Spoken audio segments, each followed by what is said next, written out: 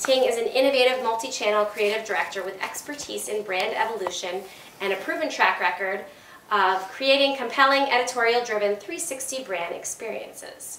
Prior to joining Saks Off Fifth, Ting served as the creative director at 9 West Group. She has a wide variety of experience coming from MTV Networks, Allure Magazine, AR New York, Ann Taylor, and Wyden and Kennedy that have contributed to her fashion luxury branding expertise. At Saks Off Fifth, Ting oversees all aspects of Saks Off Fifth creative to develop, plan, and deliver a strategic vision for the brand. Ting joined Saks Off Fifth in September 2020 and has led the organization's visual rebrand, including the introduction of the new tagline, "Where Fashion Takes Off." Ting holds a Bachelor of Fine Arts from the Rhode Island School of Design and currently resides in New York. Thank you for joining us today. All right, so to start off, you studied at Rhode Island School of Design. Yes, it was an amazing experience, a really foundational experience in my career. If you want to take your mask off again. Oh, thanks. Okay. So you can hear you. Okay, thanks. All right, so it exposed so many new experiences and opportunities there that I wouldn't have otherwise experienced in the world of art and design. People were really passionate about creative there, and I was at a university beforehand, and I think in a smaller environment in art school, people are really focused on their passion and obsession with creativity.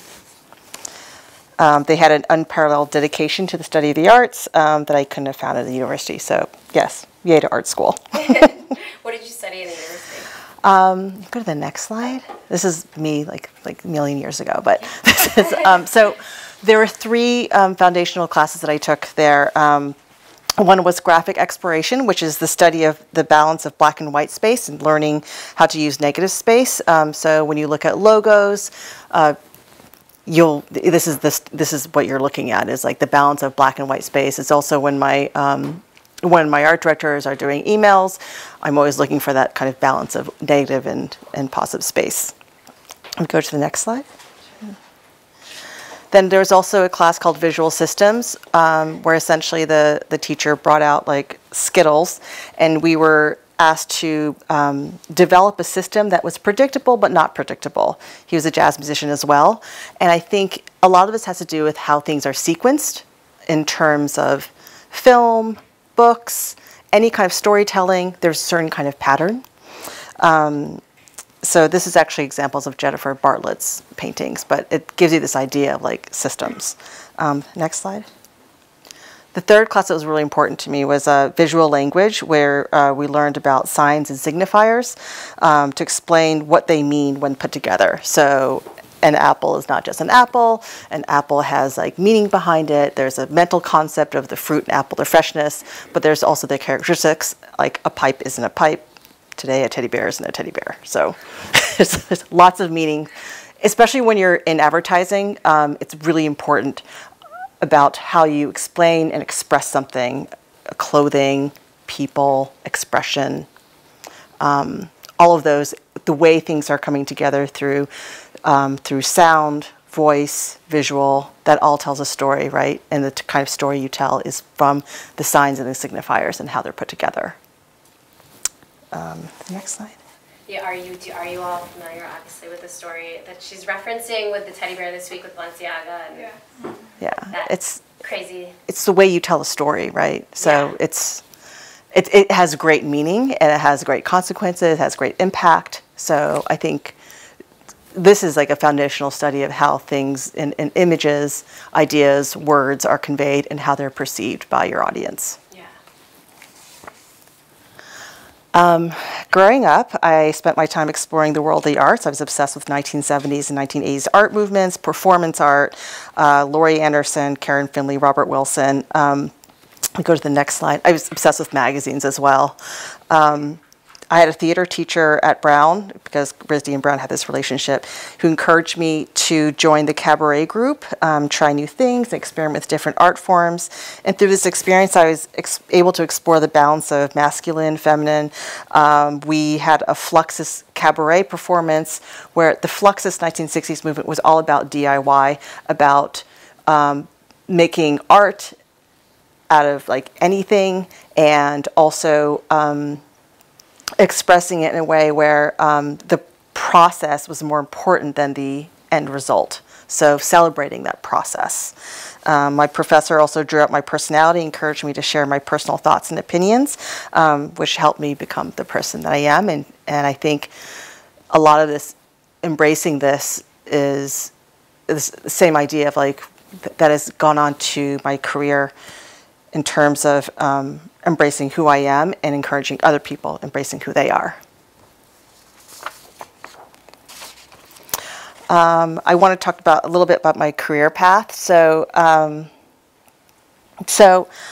there are different ways to become a creative director. The way that I became a creative director was, I first was a graphic designer at MTV Networks, where it's about balancing typography, graphics, and putting image and type together to make a story, or to make a pamphlet. And in this case, it was like the VH1 Music Fashion Awards a long time ago.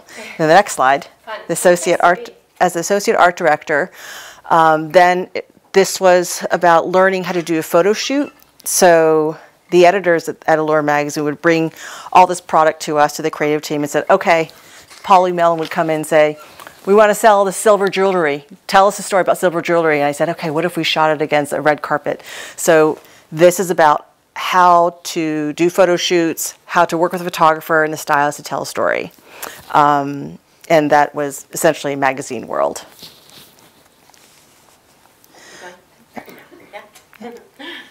So, and then I skipped a few slides, but I was an art director at a fashion boutique agency, as well as an art director at a real ad agency like Wieden & Kennedy.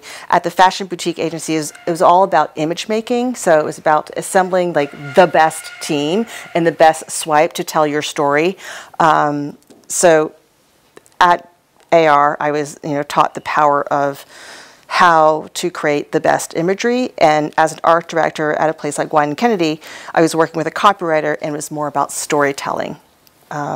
So a combination of graphics, photo shoots, to trying to build the most amazing team to do really powerful image making with the storytelling.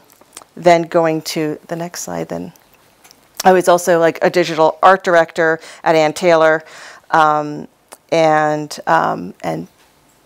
learning about how digital affects your storytelling, and also you have to have this systematic approach in terms of the way you do creative now, because you're looking at how your audience is traveling through your site, right? So there's that information that you have to take. Then you're trying to tell your brand story, and then in that case, then you have to have a systematic approach to combining all of that. So it's a little different than what you started out for at RISD. Yeah. So it's a combination of, it's changed really fast. My portfolio has changed like 3 or 4 or 5 times in my career. Wow. Where it's like, here are 4x5 slides of my work. Yeah. Here is a book of my work. Here is the website. So now I'm at Saks Off Fifth, where everything has come together. I'm really, really happy at Saks Off Fifth, because I think it's a place where I'm merging my values, everything that I've learned in my career. I've put everything together here in building this brand. So what does it mean to be a creative director at Saks Off Fifth? Yeah, what is, at the most basic level, what is your function? So our pretend we know nothing. I'm so proud of our creative team. We develop, plan, and execute a strategic vision for our brand. Most recently, we led the visual rebrand and the launch of our new tagline, "Where Fashion Takes Off." It's celebrating the word off, because there's many ways to interpret off, right? There's the discount off, but there's also takes off in terms of like, you know, flight. Yeah, yeah. And also, I think celebrating our offness and our uniqueness. We want to celebrate the individual. So through significant customer research, we saw an opportunity to evolve our visual identity and brand voice to speak directly to our target customer. Our customer loves to shop and use fashion as the ultimate form of self-expression. Go to the next slide. Yep. We wanted to make sure that our creative and marketing truly reflects who we are as a brand, constantly pushing boundaries to make sure the ideas of self-expression and representation are woven throughout. You can go to the next slide. So with our new target customer in mind, we've developed and launched a rebrand consisting of fresh look and feel with updated logo and brand colors. And I think what you saw before, it was the spring campaign celebrating self-expression. It's boundless and encourages our customers to chart their own course, leveraging fashion and to craft their identity. You go to the next slide. I'm super proud of our Pride campaign. It reflects the belief that fashion is deeply personal and an important part of self-expression through the vibrancy of color, through fluidity of gender expression, and the confidence in owning who you are in both fashion and beauty. Is it? Yep. And is the concept of donating to a charity during Pride Month new as of this year, or no, it's for several years now. Oh, yeah, okay. I think this we had it for the first year, maybe last year, 2 years ago. Yeah. That's great. Yeah, and I think I remember Molly. It was incredible. I remember when Molly said, like, "This isn't about selling the product; it's about our messaging." Ting. Yeah. So, yeah. which is a pretty bold statement for a retailer to say. Yeah, So, yeah. yeah, I think this was a very special moment for me at Saks Fifth because it was about, you know, me exploring gender identity through college, then embracing ideas of masculine and feminine, and then working with a company that really embraces this and embracing people's authenticity. So, yeah, I was really happy to work on this. And it also, I think when we started working on this, the entire team was really excited and passionate about it. So, Yeah. That's great. yeah.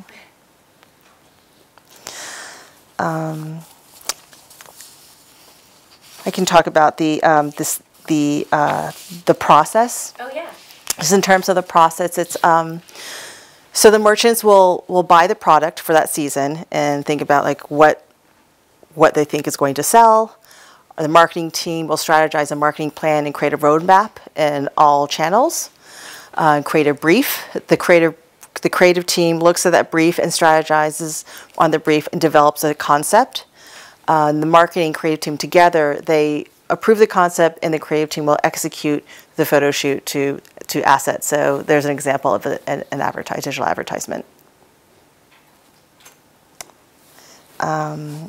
So that is the typical season for a flow. And as a leader, I think it's really important for me to groom the next tier of talent and make sure they have a foundational retail knowledge to teach them how to marry it with creativity. And I view that our creative work as a way to encourage our customers and associates to use fashion as the ultimate form of self-expression. Do you ever, and I think that's where I ended the visuals. Okay. I wanted to do the visuals, and I can answer more questions. No, well, it's really fun to have the imagery to back up your path and kind of to set the stage for everything you've done. But I'm wondering. So you talked a little bit about what the flow of a season looks like for you. On a typical week, you know, obviously this being a little bit atypical, you coming here on a Monday, but what are you usually doing, you know, from week to week? You know, how does your week kind of flow through as you're dealing with? It's very structured with a lot of meetings. Yeah. So we have a full team meeting. I have roughly around 40 people on the creative team. So we will discuss weekly, what do we need to focus on? What are our priorities for that week? Because there's a lot of projects. We're usually working on 3 seasons at once. Wow. So I think the past month it was like finishing up fall, working in holiday, finishing up holiday, starting spring, we're going into production for spring, so we're usually working on all 3 at once. At one time. Yeah. Yeah. And then there's, so that's the full team, and we're going through emails and homepages and other advertising assets. It's a full hour of just like making sure that we're getting to all the checkpoints. We have these amazing project managers that are kind of like the whips of our team and make sure that we're getting to all of our milestones so that we can meet our deadline. And then I have a directors meeting where it's my 5 top people from the project managers, the copywriters, the design team, the photo team, the styling team. So all together, that those are my directors, and we discuss, what are our challenges and what are the business updates. There are creative brainstorm sessions that are happening that are scheduled by the project managers. So in terms of from beginning to end, there's a really big project with like 10, 15 different assets. From the beginning, there's a concept. We're looking at the brief and studying it to make sure that we're answering that brief. And then to the end of it, making a plan to make sure that we can meet every milestone. Like, did we get approval here? Have we selected the images? Do we have the right copy? What is the messaging? So all of that happens in our brainstorm sessions. And then in terms of of a large team, I have individual touch points with individual members of my teams to make sure that their teams are doing well. That's great. We're like a little organism, It's pretty each other. How many people are on your total team? About 38 to 40, yeah. Yeah, it's a big size. So. What does an entry-level job look like on your team? So I think that, mostly so the entry-level job would mostly likely be graphic designers. I think they're balancing the tactical and foundational activities to prepare for the future roles of greater responsibility. I think the first thing that entry-level people do, or they need to learn the systems, people, and processes, right? So systems like how is everyone working together? What applications are people using to communicate with each other? Yeah. What applications do I need to know to make the work happen? The people, who is above me, who is below me, who is sideways, how does the team work? How is the team structured? Processes, like how does the work flow? So those 3 things are really important upon entry level. Yeah. Okay. Just learning that, really, and being very ambitious. Yeah. Well, at the outset of the semester, we as a class came up with some 3 main capstone questions to ask all of our guests throughout the semester. And one of them was, in a field of people who all want to be unique in hiring, what really catches your eye to set someone apart? Okay, so I think about this a lot because I've gone through a lot of career changes. So I think about here are 3 things that I think are really important for a potential candidate, right? First of all is your portfolio. So it's looking for a strong portfolio that aligns with the role that they're going for. I'm looking for typography, hierarchy of information, imagery, and I usually like to look at their Instagram feed just to get an idea of who they are and what excites them and what are they really passionate about. Because in a lot of ways, to build a strong team, it's all about collaboration, right? Yeah. And then in that collaboration, you want to make sure everyone feels really motivated. Yeah. So, and that, creativity, motivation, collaboration, all that will lead to really great work. Yeah. So the first would be portfolio. Second would be personality. Collaboration is core to what we do, and so we want to understand as a potential team member, what are you valuing? How do you align with the company culture? I would likely ask behavioral questions of situational events. Yeah. Yeah. And then the third thing would be knowledge of the brand. How well do you know us? I would be looking for an understanding of our brand and our audience. Has the candidate done their homework? Do they have thoughts on what we could do better and change, expand on? I'd want the candidate to feel really passionate about the work and feel motivated to bring a heavy contribution and impact. That's great. Cool. So how long have you been at? I think 2.5 years. So you started right before COVID, right? It was right the March. It happened in March, like Ides of March, right? Yeah. That year. Yeah. And then that September. Oh, okay, so in the middle of it.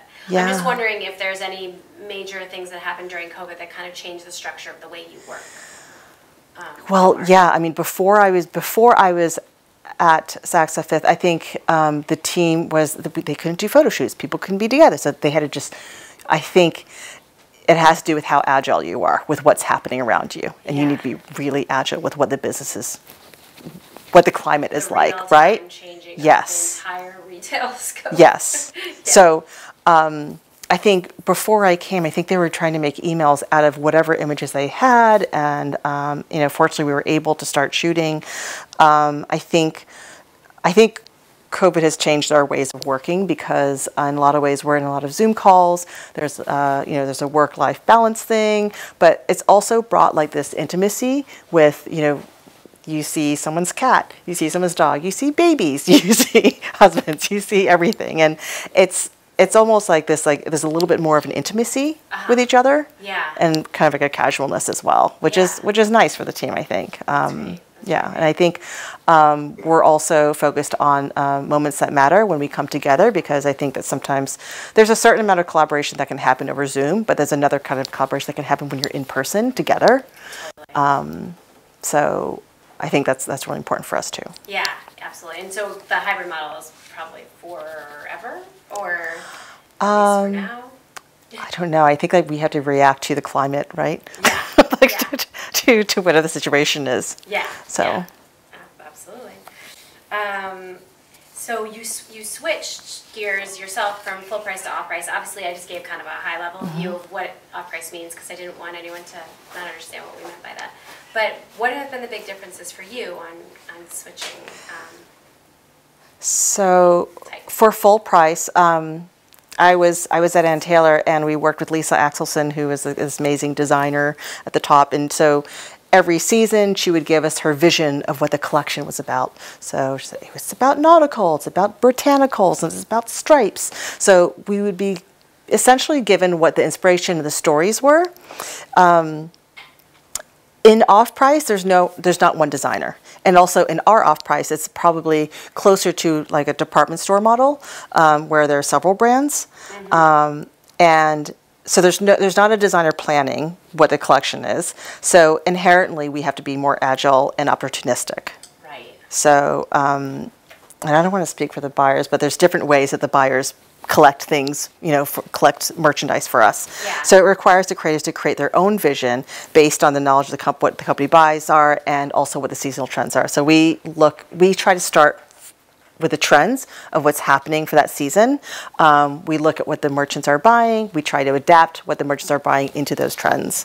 And then we're responsible for creating the content, the stories.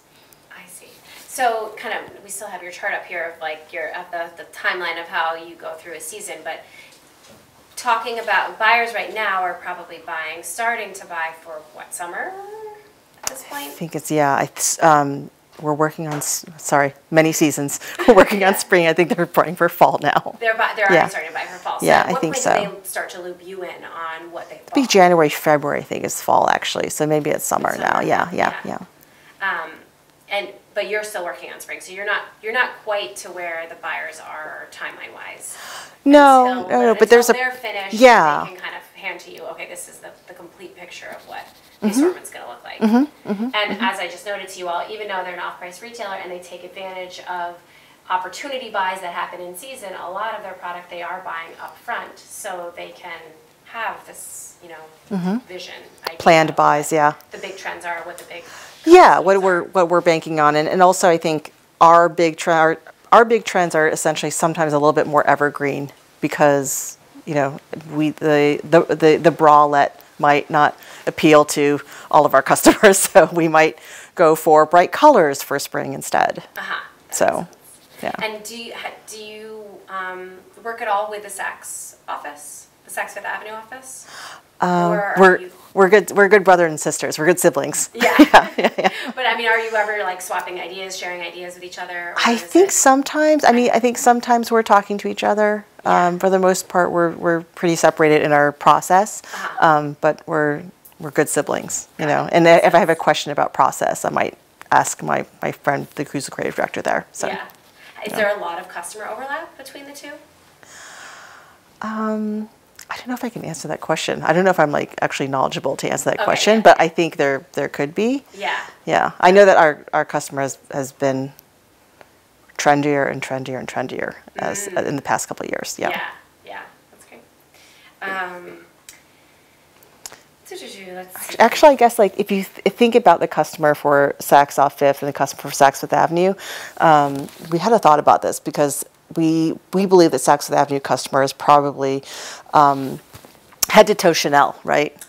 And the Saks Off Fifth customer likes to mix it up, mix the high and the low, and I think that in turn is your self-expression, right? Right. Mixing the high and low, the Mardwell, the Madewell with the Marnie, the styled coat guy, mixing it all up, and making it your own. That's so great. combining like street culture with luxury. Yeah, and one I have to imagine that your markets don't overlap quite a ton.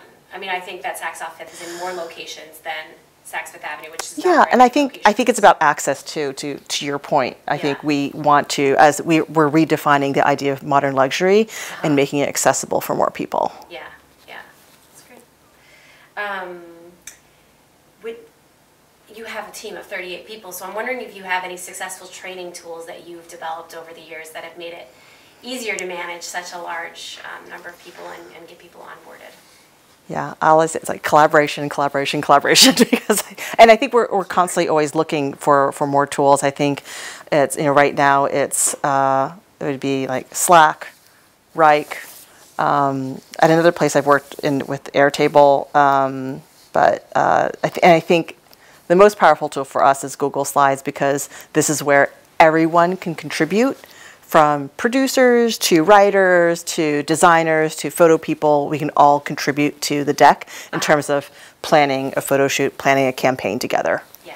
It's like a 100-page deck of everyone contributing, and it's a live document that keeps moving. Oh. So, cool. Yeah, it's exciting. I think it's the age of collaboration. Yeah, that's a great word.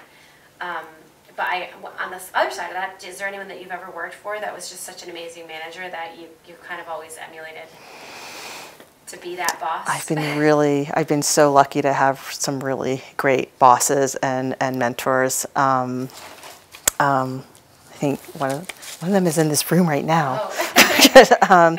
I think I would say like the best managers lead with empathy, and are very people focused. And I think when you're people focused, you want to understand how people are motivated and understand what their strengths are and what their opportunities are and how to cultivate those opportunities. Yeah, that's great. That's a good way to summarize it. What's one of your greatest successes thus far in your career? I would say I think being a mother. That's actually the first thing I would think of as being a mother. That's and then of all the mothers I've had in here, I don't think anyone's ever said that, so I like that. it teaches you empathy at a very immediate level, and it teaches you to care about other people and care. And I think during my trajectory, it was I was more focused on myself and about like my identity, and then I think once you reach motherhood, it's suddenly you have to consider somebody else and everything that affects that person. And at a larger level, as a manager, you're thinking about your team and how to groom them and grow them, right? Yeah. So as a teacher as well, right? Yeah. So, yeah. Hopefully, that's cool. A second capstone question from the class was, what did your biggest failure teach you? I've had a few. You can share a few. I think it's really important to know how to pick up after and realize that there's these terms like fail forward, fail fast, and it's about the process, right? I think something that the Fluxus movement taught me as artists and designers it's about the process and not the end product. So, and expect to fail. It's not going to be perfect every single time. Actually, when I was going through my portfolio yesterday, trying to pull slides, I'm like, oh, that wasn't a good one. That was a learning experience. That was a learning experience too. And then I've had some really shiny moments. Yeah. So I think it's about like taking in the feedback, being open to feedback, and then knowing that that things will fail, and that know how to. It's like a test and learn kind of atmosphere, right? Yeah. You need to know how to like accept that, and then pick up and move on from it, and push forward. Right. And I think resilience is super important. Yeah. Yeah. I had a manager who always used the word nimble, and I feel like that kind of picks up on what you're saying. It's like, know when you've made the wrong path and quickly move on from that and not Dwell in it. Yeah. And the final question for the class on capstone question was, if you had a chance to talk to yourself as a young graduate, what advice would you give yourself? I think I think it's the same thing. The biggest failure and the being open to feedback. Failure is inevitable. Everyone experiences challenges throughout their career. It's how you react to it. Yeah. I do Soul Cycle like every week, so it's like it's constant person charging me up every day. So. That's great. When you start off your process and you feel like you take over here in the creative step, is there a place that you go to get inspired to drive things forward? Oh, I think inspiration everywhere. Like travel. I'm on Instagram a lot. Yeah. But it's also I think experiences. IRL experiences. Like I went to the William Klein show at ICP recently, really loved that. Yeah. I want to see the Wolfgang Tillman show at MoMA. I think I look at magazines still. I look at T Magazine, The Cut, ID Magazine. I love what Pat McGrath does. I think Pat McGrath is super experimental and really pushes creativity. I think I've always had design heroes and fashion heroes that I followed religiously ever since high school. Yeah, if you don't mind sharing. So many. There's even in high school I was obsessed with Paper Magazine, so I eventually worked there as an intern. Oh wow! Yeah, I carried a Xerox machine up and down some flights. Wow. But magazines, Paper Magazine. There's different agencies. Paris is an agency in Paris that I think does really incredible work. There's an Instagram handle called Differ TV that has a lot of like film references. I think especially when you're working on commercials and videos, you're always looking at video references for how to tell your story. Wow. So instead of like image swipe, you're looking at video swipe for how you might tell the story. Yeah. So. That's great. Coming back to your redesign, this big redesign, how long was this process to get off the ground? I think it was several months. Maybe it was like, 4 or 5 months. Wow. And then, I don't know, it was the logo, the color. It starts with the graphics, right? So it's typography, color palette, the logo, the balance of black and white with that logo, the pattern that you can create with that logo. So there's that visual graphic language that needs to be established. Then there's the storytelling, right? So there's this branding and storytelling of like, what are we embracing here? It's the word off, right? It's your unique, authentic self. This is a word that we like to own, right? In terms of like discounted value, but also celebrating the individual. Yeah, that's great. Cool. And then the visual of it is so amazing. Where's that shot? So the idea, we actually wanted to shoot at the beach near a monster park. We couldn't do that, so we found a mound of sand. It was a construction site. Oh my gosh! To look like the beach desert. Kind of looks like a desert, yeah. Yeah, but I think the idea where fashion takes off is about like lift off, about launching, right? About this freedom of space in the expression of who you are through clothing. Yeah. So. That's great. as a marketer, how do you get feedback on what, on the results of this? Or can you? I ask our marketing partners, I ask our analytics partners to find out like how traffic is doing, how, what are people reacting to. We're always listening to what that feedback is in terms of how to kind of pivot our creative too. Yeah, oh, that's great. Yeah. Well, great. I think that kind of takes off my questions, although maybe more will come to me. Does anyone in the audience want to chime in with some? Yeah. You talked briefly about portfolios. So when someone's applying with their portfolio, do you tend to look for more like figures drawn or like design, like the design process from like sketch to finish, like completed garment?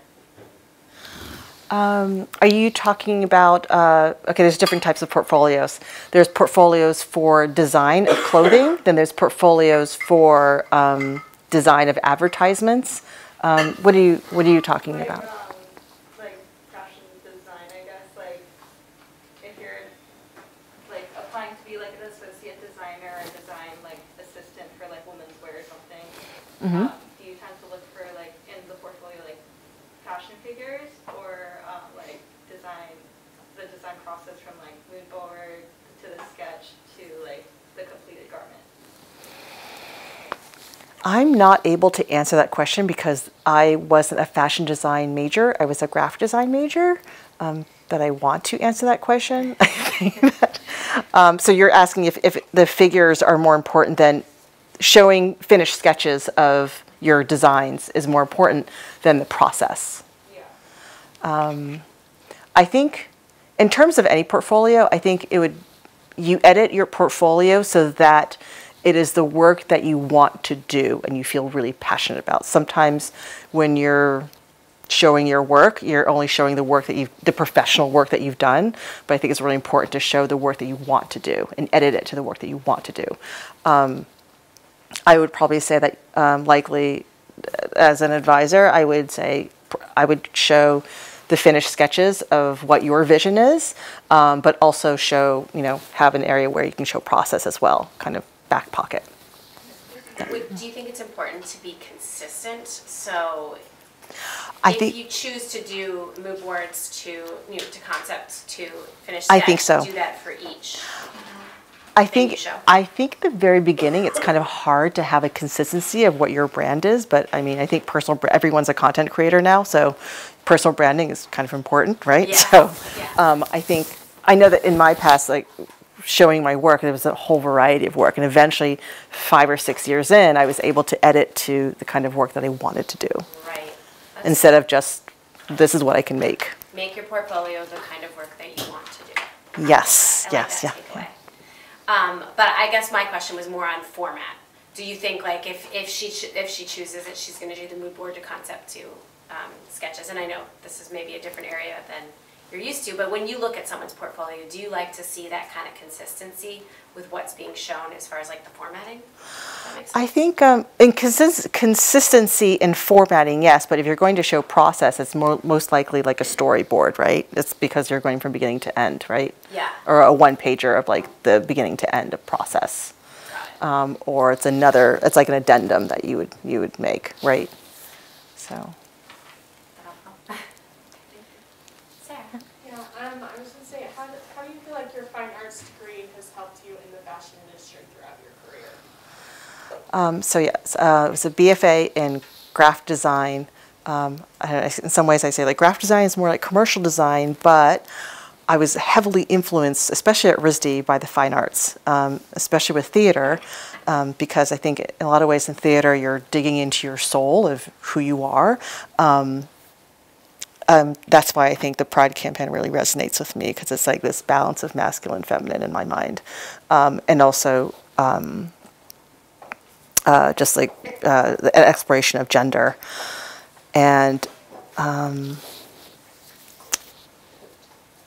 yeah, I think that in so many ways fine arts affects, because in the arts, right, you're always asked, the art world asks the question.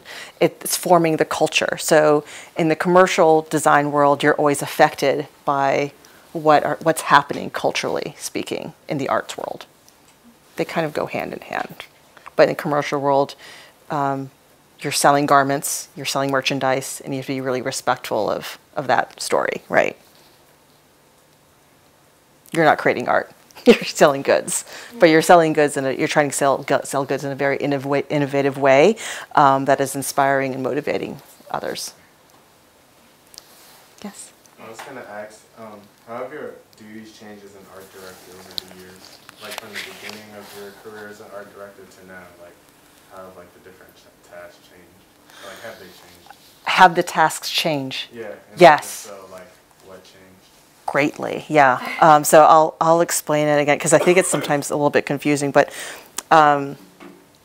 so when I was at MTV, it was about graphics, about how does type work with image, layout, how to put everything together. That was the graphics, right? And then when I became associate art director to an art director, you're basically forming a team to, develop the photo shoots, putting a stylist with a photographer, looking at the merchandise, figuring out a story of how are you going to shoot it. So that was more or less art direction. And then becoming an art director in a more traditional ad agency like White & Kennedy, working with a copywriter, trying to tell a story. So the project I worked on at White & Kennedy was Cole Haan, and was reimagining the idea of the penny loafer. So the process was essentially like, okay, what are the attributes of the penny? It's, it's copper. There's an idea of wishing. There's, so it's trying to tell the story of the penny loafer and how do you tell that story in all the different platforms in a 360 campaign.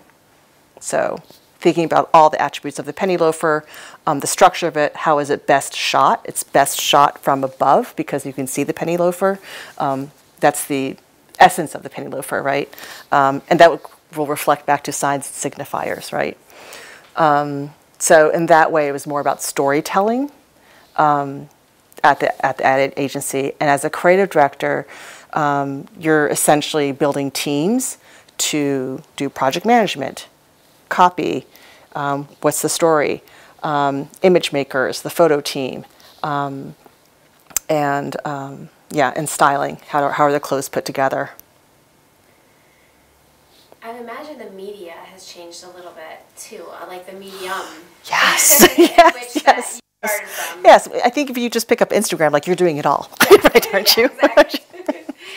But yeah, having to think about what it's going to look like on a social campaign is, very different from the way Where you would started. present in a branding campaign, because a social campaign you want to be more like personal, a little bit more casual, a little bit more off the cuff, right? I think branding is like more about this like bigger idea storytelling. Yeah. But social, I think, is more like there's like a human aspect to it. Mm-hmm. Yeah. Yeah. That makes sense. That answer your question? Mm-hmm. Yeah. Charles. When you were first starting a career, when did you realize it was time to move, like to a different company or a different role?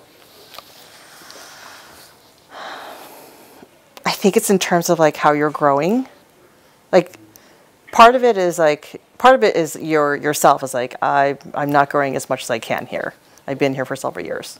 I'm doing the same thing over and over again. I think I need to try something new.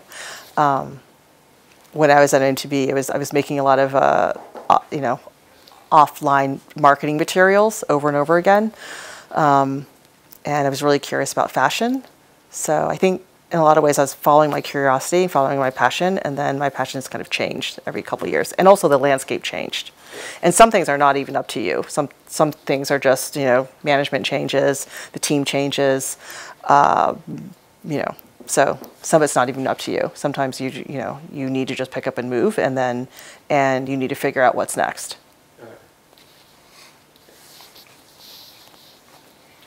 Okay.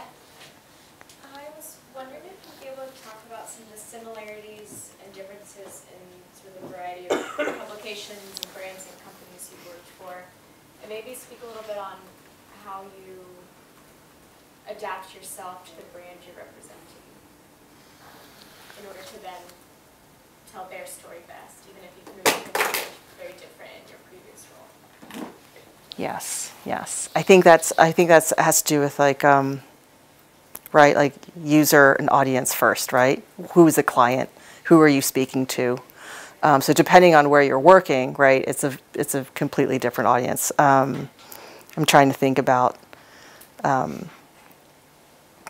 when I was at the agency, the fashion boutique agency, we would have like a brand called like Cesare Paciotti. It was a very like sexy Italian brand, or like Dolce & Gabbana, very sexy Italian brand. And then we also had Jones New York, and the Jones New York client was basically paying all of our salaries. So we had to kind of switch our mentality to, you know, who is the Jones New York woman. And then we also, I think we also won like Banana Republic. So it was like, okay, what is the story about Banana Republic? Banana Republic is about like modern souls. They're connected to culture. They're connected to each other. So developing a story that was specific to Banana Republic. Thinking about the audience, thinking about your client. You do have to adapt to, it isn't about like your vision. It's about the business's vision, or what that story is according to, you know, who is the audience, who's shopping there, who is attracted to that brand. That's a good question. Yeah. So, what skills do you think was the most helpful to work your way up to where you're right now as a creative director? Oh, I'm so sorry, I didn't hear What, can you repeat it a little louder? Sorry. What skill do you think was the most helpful to work your way up to where you're right now as a creative director? What skill do you think was most helpful to work your way up to being a creative director?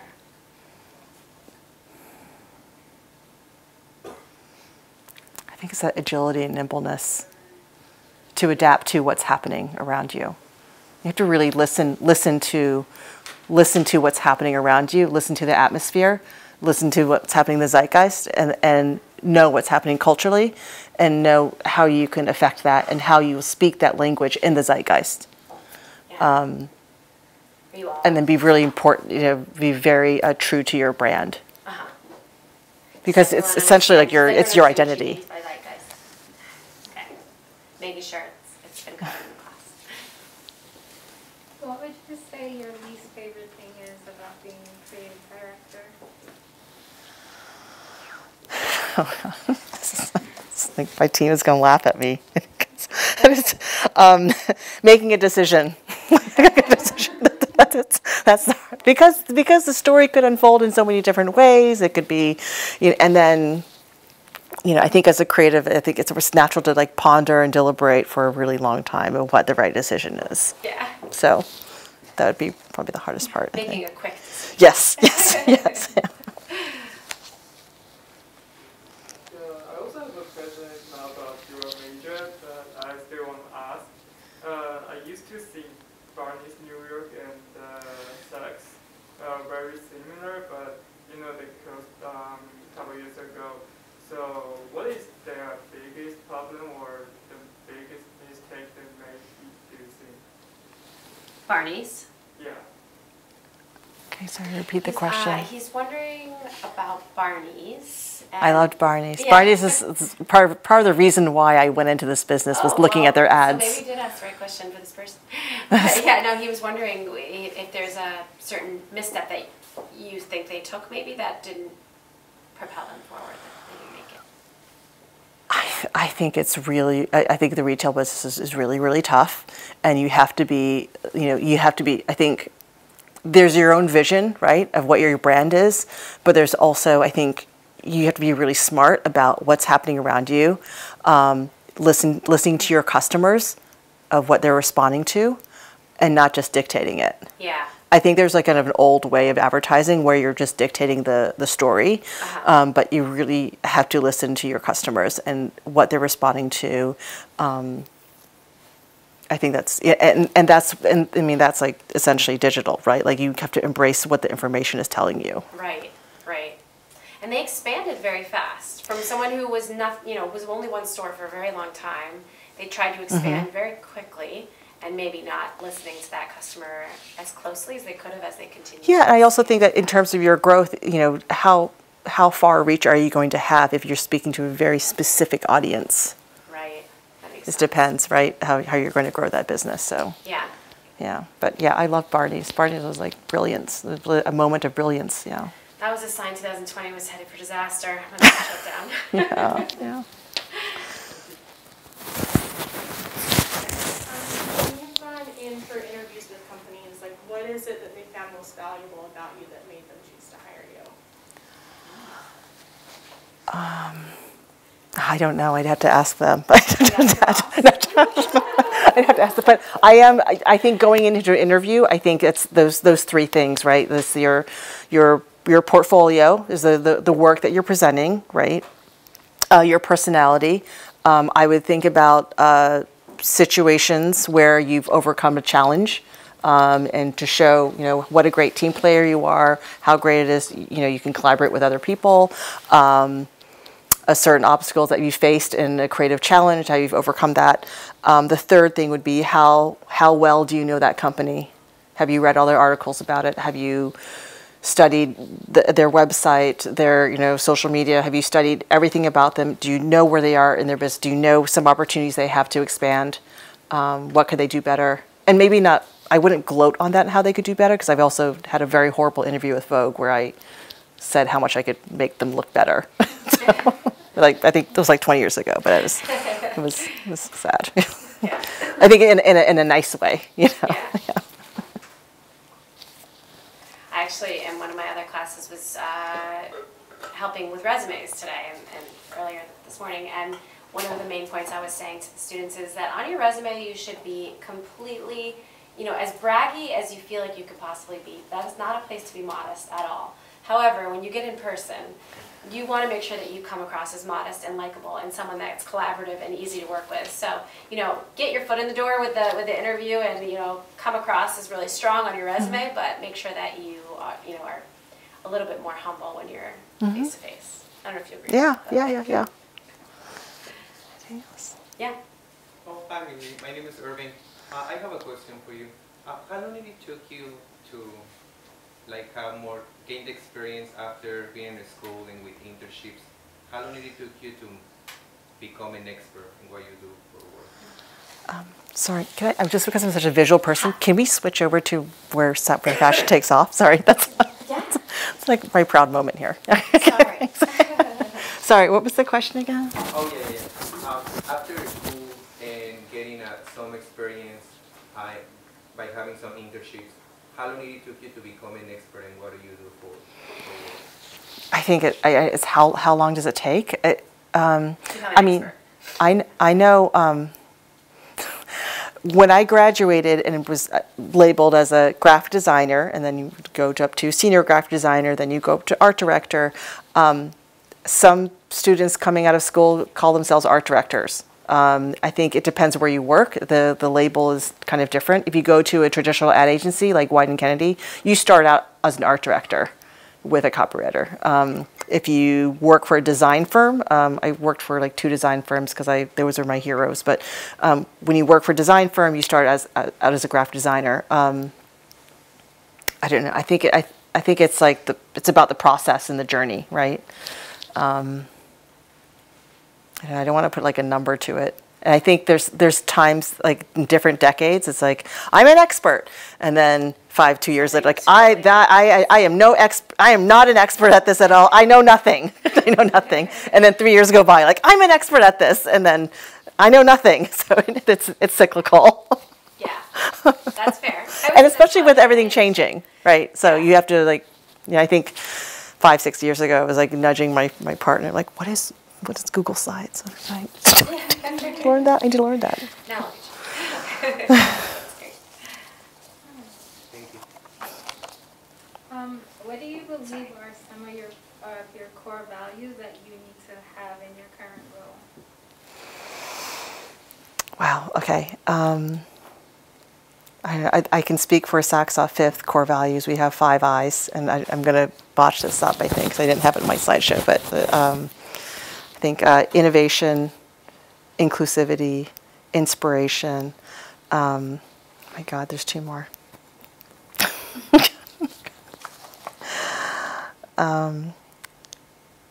Well, I think what I was saying before about empathy. I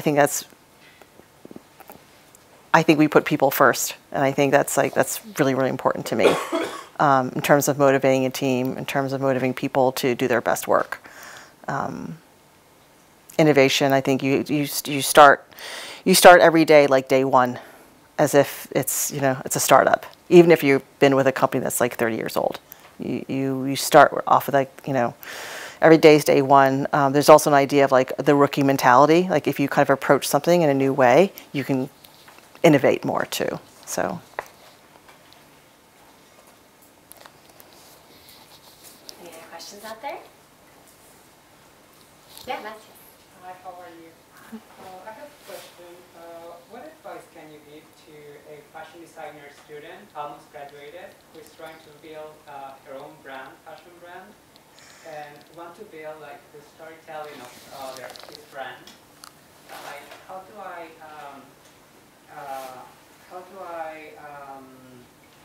create like, I don't know, this what you did in where fashion For someone who's launching their own brand. I think the first thing that you would think about is who are you speaking to? Who do you want to speak to?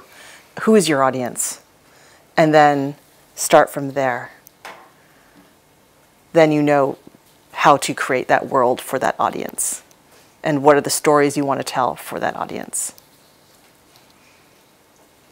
And don't forget who that person is the whole way through when you get to the product too. Does that answer your question? Yes. Yeah. Yeah. Okay. And that story, how do you know if it resonates? Do you try ask people what they think about?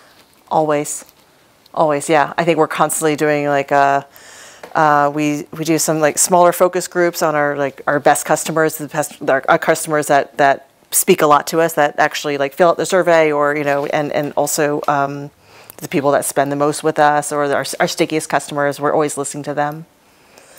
I think that we're always trying to cater our creative to what the data is telling us. What are all the ways that you collect data on your customers? So you obviously have focus groups, which you just mentioned. Mm-hmm. You have transactions. Mm-hmm. That I think the customer votes, right? The customer's voting on what they react to. Yeah. In a lot of ways, though, with branding, sometimes you want to show like the best, most inspiring product, and then what they walk away with is the black cashmere sweater. Yeah. But they're inspired so much by the creatives to come into your store, right? Yeah. So, and in a lot of ways, like it's not like you want to show the black cashmere sweater in your campaign, but that's usually what they're buying too. Sometimes, yeah. Yeah, that makes sense. Do you actually, for instance, when you started this rebrand, did you actually go out and invoke your own market research, or did you strictly go off of focus groups and transactions to make your decisions?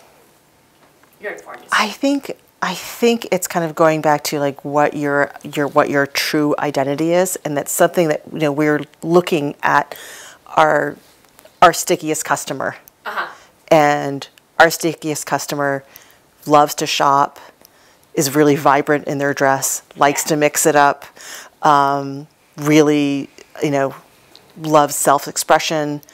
So there's a lot of significant customer research first that was happening. At the same time, our Pride campaign was happening too, so we're already thinking about, well, how is our brand different from Saks Fifth Avenue? What is really special about our brand? There's access, right? There's access to this amazing value and access to all these incredible brands from contemporary to designer, right? Yeah. With that access, with that open closet, right? You can choose how you express yourself. Yeah, that's great. So, I guess what I'm wondering though is, how did you get the research on your customer? Is that, did I answer it completely with the focus groups and your transactions, or was there more to the story? I wouldn't say not just transactions. I think there are strategic partners that we enlisted as well. Got it. Okay. That makes sense. So, I heard an interesting, I lectured on an interesting fact this morning on big data, but that, you know, the new iPhones that just came out, there are the amount of information they hold in them is, you know, it's a $1,600 phone. It's more than ever before. It's a huge amount of memory in the new iPhones. And what Walmart collects in 1 hour of data from transactions in phones in their store and things like that is worth 2,500 iPhones per hour that they collect in big data. And the big data means nothing unless you analyze it, and obviously it gets called down and you can, you know, formulate it to make it make sense, tell the story that you need it to tell, or to, you know, tell you who your customer is and what she wants or he wants. But I thought that was pretty interesting. That's how much big data is out there and floating around with a lot of these big companies.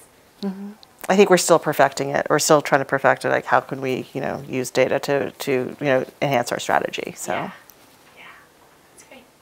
Thanks. Any other questions out there? Yeah, Irving. I have another question, and this is like kind of funny, but when you go out and you socialize, like, how do you deal with people when they are like so thirsty? What do you do? Like, how do you deal with that in a very polite way? How do you deal with people that are thirsty? You mean like they're eager? When you go out and or someone introduces themselves and they're like, oh, so then what do you do for work? And then they kind of want to network, but in like a very aggressive, direct way. So. Has that ever happened to you, that you've gone out and someone's really super interested in the fact that you work at Saks Fifth and they want to? I think I just send your resume in. There's always people to review a resume. There's always, you know, I mean, I think I am that person. Yeah. So I guess maybe I'm actually the worst person. I am that person. When you come to a class to speak and you have a student that really wants to know more, how do you deal with that? All right, thank you. Anyone else? What was that Instagram page you said? Oh, the one that referenced fashion videos or just movies, films. Okay, differ.tv. There's another one that's interesting. Diet Prada is always talking about what's happening in advertising. Yeah. Yeah, Pat McGrath is very inspiring. And MM Paris. Thank you very much Thank you so much. I really loved it. Thank you.